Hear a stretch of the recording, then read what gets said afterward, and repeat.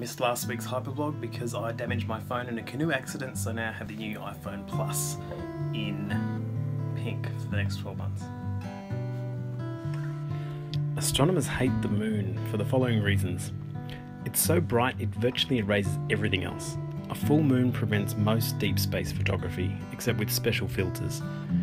The moon is an easy target, available to everyone. It's ubiquitous and well imaged. The moon isn't very dynamic. It doesn't change much from month to month, although the shifting shadows can show crater detail at various stages. But still, we go back to it, as I did this week, to capture its timeless, if lifeless, beauty again and again. I need to co-credit my 4-year-old for this week's lunar photography.